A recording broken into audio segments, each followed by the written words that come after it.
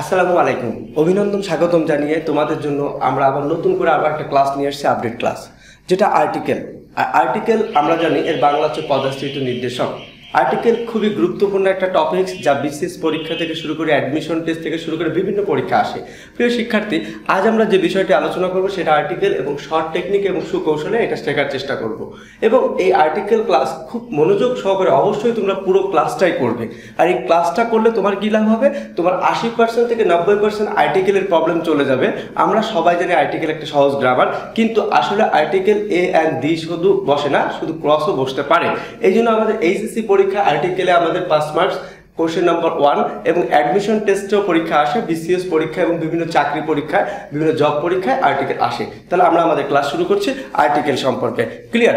আমরা বোর্ডটা খুব মনোযোগ সহকারে ফলো করব, আর আমার ক্লাসগুলো এবং আমার কথাগুলো অবশ্যই তোমরা বোঝার চেষ্টা করবে, যেহেতু এই আর্টিকেলের ক্লাসটা আমি দীর্ঘ অনেক দিন থেকে আর্টিকেলের সিস্টেমটা চেঞ্জ করে নিয়ে আসার চেষ্টা করছি ইউটিউবকে, এবং তোমাদের নতুন করে ভালো একটা ক্লাস দেওয়ার, উপহার দেওয়ার জন্য।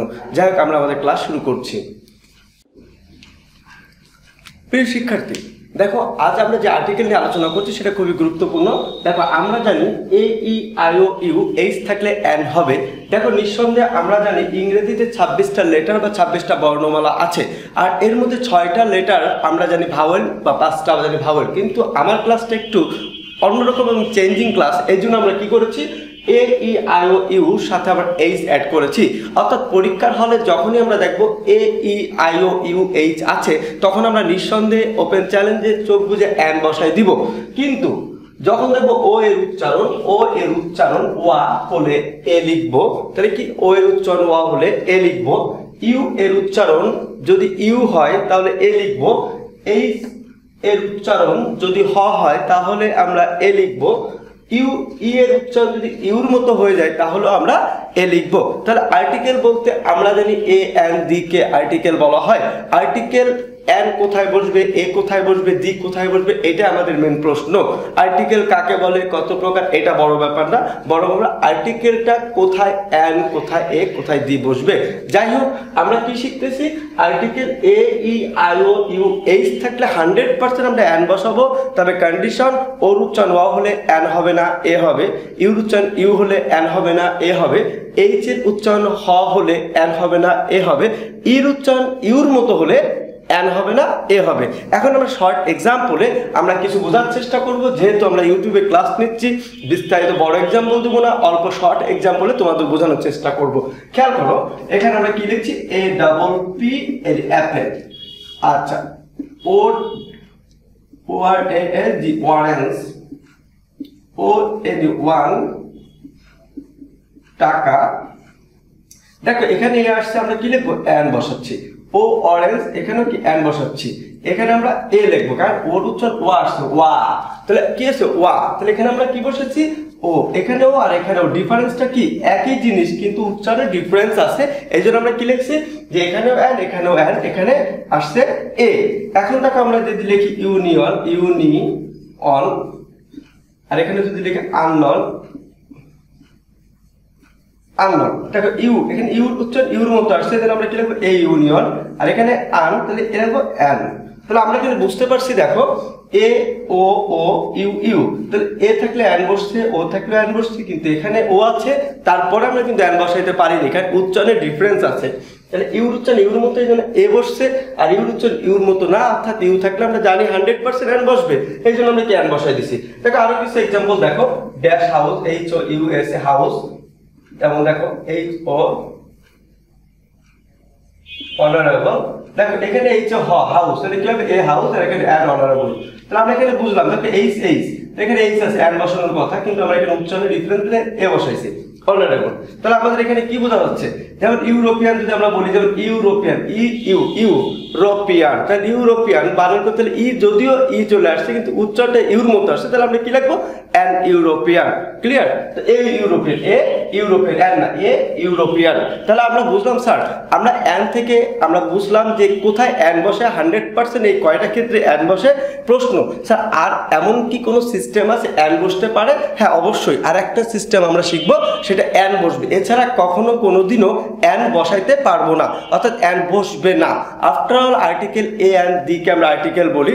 যেমন আর্টিকেল এ বা অ্যান, তাহলে অ্যানটা কোথায় বসতেছে? মাত্র 6টা ভাওয়েল থাকলে এই আই ও ইউ এইচ থাকলে অ্যান বসবে, ওর উচ্চারণ ওয়া হলে অ্যান বসবে না, ইউর উচ্চারণ ইউ হলে অ্যান বসবে না, এইচ এর উচ্চারণ হ হলে অ্যান বসবে না। তাই আমরা এক্সাম্পলের মাধ্যমে কিছু বুঝতে পারলাম। এখন দেখো আমরা আরেকটু মজার জিনিস শিখি, কিছু এক্সাম্পল শিখি কিভাবে আর্টিকেলের বাকি অংশ আমরা দেখব। প্রিয় শিক্ষার্থী দেখো আরো একটি ক্ষেত্রে অ্যান বসবে। যেমন আরো একটি ক্ষেত্রে বলতে কি স্যার আমরা যে 6টা ভাওয়েল শিখেছি 6টা ভাওয়েল আমরা 100% অ্যান বসাবো, তবে আরো একটা ক্ষেত্র কি আমরা একটু দেখি। এছাড়া আরো একটি ক্ষেত্র আছে সেখানে আমরা অ্যান বসাইতে পারি। যেমন দেখো আমরা সংক্ষিপ্ত নাম যখন উচ্চারণের প্রথমেই যদি একার চলে আসে তাহলে অ্যান হবে। যেমন উচ্চারণ করতে গেলে যে লেটারগুলো বর্ণমালাগুলো আছে উচ্চারণ করতে গেলে যদি এ চলে আসে তাহলে এ বসবে না, বসবে অ্যান। এছাড়া আমরা অন্য কোথাও কোনোদিনও অ্যান বসাবো না। যেমন উচ্চারণ করতে এম, দেখো এম, তাহলে এখানে এ চলে আসবে কি হবে? An N an. যেমন দেখো এখানে বি, এখানে বি আছে তাহলে এখানে এ আসে এ বি বি এ। এল উচ্চারণে কি চলে আসছে? এ চলে আসছে কি হবে? An L L B. যেমন সি এ আসেনি কি লাগবে? A C I D. যেমন ডি এখানে এ আসে নাই তাহলে কি লাগবে? A D C. তাহলে এখানে এ আসছে তাহলে এ, তাহলে কি হবে? N A C L. তাহলে আমরা বুঝতে পারলাম স্যার যে সংক্ষিপ্ত নামের যদি প্রথম লেটারটা উচ্চারণে এ চলে আসে তাহলে আমরা কি করব? অ্যান বসাই দিব। তাহলে অ্যান এছাড়া কখনোই বসবে না। তাহলে প্রিয় শিক্ষার্থী আমরা আজ থেকে আর্টিকেল সলভ করতে গেলে প্রমাণ করার জন্য আমরা বোর্ড বই বিভিন্ন প্রশ্ন সলভ করব। এই নিয়মটা ফলো করব যে অ্যান কোথায় বসে। যদি অ্যান এইসব ক্ষেত্রে বসবে, এছাড়া কখনো কোনোদিন অ্যান বসবে না। এখন থেকে আমরা যে পর্বটা শিখবো কোথায় দি বসে এটা আলোচনা করব। দেখো শিক্ষার্থী যে আমরা কি করছি আজকে আমরা আলোচনা আর্টিকেল নিয়ে করছি। তাহলে এন এর পর্ব থেকে আমরা বেঁচে গেলাম, তাহলে এখন দি এর পর্ব। দি কোথায় বসবে স্যার? আমাদের শ্রদ্ধেয় টিচাররা বলেন নির্দিষ্ট যদি কোনো কিছু বলা হয় যেমন দি বসাবা। যেমন এক্সাম্পল দেন আই, যেমন give me the Apple, give me an Apple. এখানে এ অ্যান অ্যাপেল আসছে আবার দি অ্যাপেলও এসেছে, কিন্তু প্রশ্ন নির্দিষ্ট বা অনির্দিষ্ট আমি বুঝবো কিভাবে? এর একটা প্রশ্ন থাকে। যেমন ছোটবেলা থেকে প্রশ্ন ছিল, প্রত্যেকটা শিক্ষার্থী জানে নির্দিষ্ট বোঝালে আমরা দি বসাবো, কিন্তু নির্দিষ্ট কিভাবে বুঝবো এই টেকনিকটা আমরা জানি না। আজকে আমরা এই ক্লাসের মধ্যে জেনে নেব। দেখো কিভাবে বুঝবো দি হবে। তাহলে আমাদের যে নোটটা সেই নোটটা আমরা ফলো করব। দেখো কোনো নাউনের সাথে যদি এস বা ইএস লেগে থাকে আমরা দি বসাবো, কারণ এটা নির্দিষ্ট হয়ে যায়। আবারও বলছি, কোনো নাউন মানে কোনো কিছু নামকে আমরা নাউন বলি, আর কোনো নাউনের সাথে যদি এস বা ইএস থাকে তাহলে আমরা কি বসাবো? দি বসাবো। যেমন এক্সাম্পল আমরা দেখি, যেমন দেখো এখানে আমরা যদি লিখি বয়, বি ও ওয়াই বয়, আর এখানে যদি লিখি বি ও ওয়াই এস বয়েস। খেয়াল করো এখানে বয় তাহলে এ বয় লিখতে পারি, এখানে এস আছে বিধে দা বয়েস লিখতে পারি। যেমন এটা এক্সাম্পল গেল dash student, S T U D E N T student, আর এখানে যদি আমরা একই জিনিস লিখি S T U D E N T S students. এখন দেখো আমাদের এই স্টুডেন্ট আর এখানে দি স্টুডেন্টস, এখানে এস আছে। খেয়াল করো তাহলে আমরা বুঝলাম কি কোনো নাউনের সাথে যদি এস বা ইএস লেগে থাকে এটা আমরা কি করি? দি বসাই দিব। তাহলে আমরা এখানে বুঝলাম। এছাড়া আমরা যদি আরেকটা যদি লিখি, আমরা মনে করি বুক, বি ডবল ও কে বুক ড্যাশ বি ডবল ও কে এক্স বুকস। তাহলে এখানে কি এ বুক আর দা বুকস।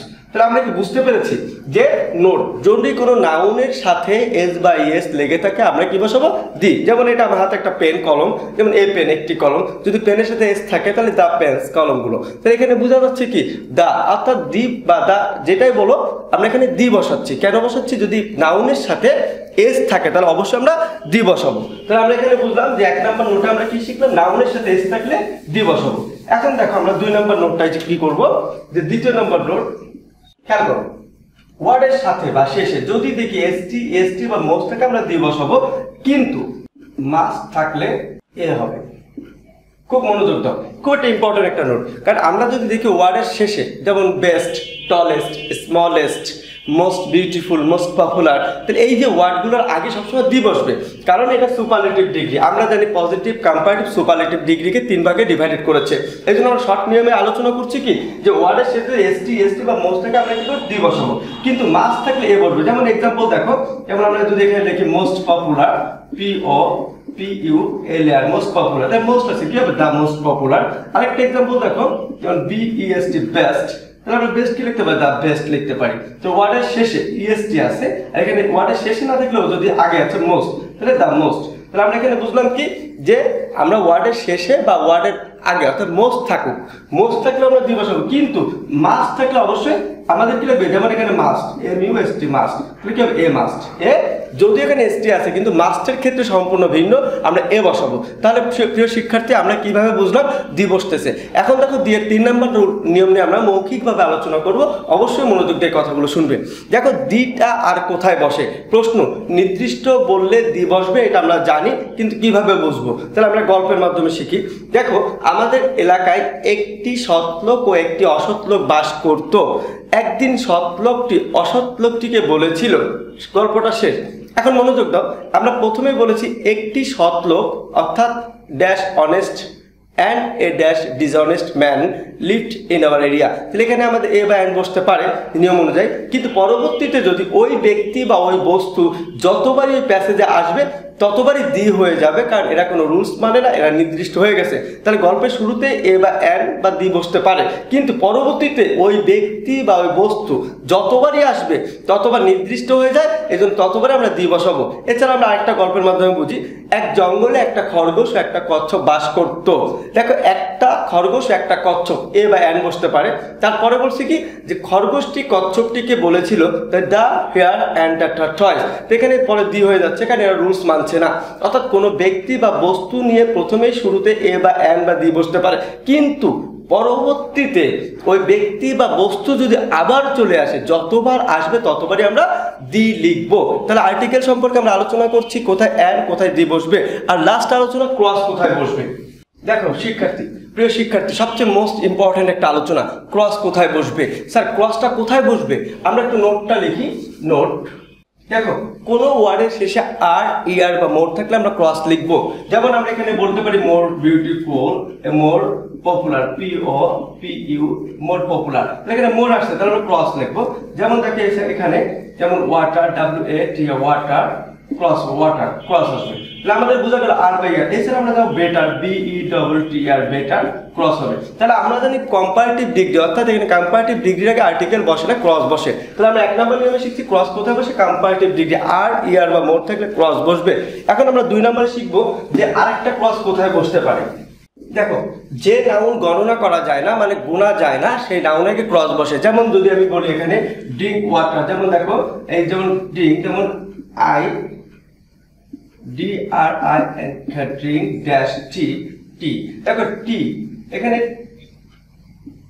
দেখো এখানে টি, আই ড্রিঙ্ক ড্যাশ টি, তাহলে কি হবে, ক্রস হবে। তাহলে I bought, BOUGHT, bot dash rice, RICE, rice, cross, I bought rice. তাহলে বুঝে যে নাউন গণনা করা যায় না তার আগে কখনো আর্টিকেল বসে না। তাহলে দুইটা শিখলাম আমরা, প্রথমে আর ইয়ার বা মোর থাকলে ক্রস বসাবো, যে নাউন গণনা করা যায় না তার আগে আমরা কি বসাবো, ক্রস বসাবো। প্রিয় শিক্ষার্থী, আসলে আমরা যে বিষয়টি আলোচনা করছি সেটা ক্রস বসবে। এছাড়া আমরা মৌখিকভাবে শিখি প্রিপোজিশনের পরে আর্টিকেল বসে না, ক্রস বসে, পসেসিভের পর আর্টিকেল বসে না, ক্রস বসে। এই আলোচনা আমরা কি শিখলাম, ক্রস কোথায় কোথায় বসে, প্রিপোজিশনের পর আর্টিকেল বসে না, পসেসিভের পর আর্টিকেল বসে না, এগুলো পরে কি বসে, ক্রস বসে। অর্থাৎ আজকের আলোচনা যদি ভালো লাগে তোমরা অবশ্যই আরমান ইংলিশ ক্লাস সার্চ দিয়ে দেখবে এবং কমেন্ট বক্সে কমেন্ট জানাবে। পরবর্তীতে আপডেট ক্লাস নিয়ে আসবো। থ্যাংক ইউ, ধন্যবাদ জানিয়ে আজকের ক্লাস এখানে আমরা শেষ করছি। আল্লাহ হাফেজ।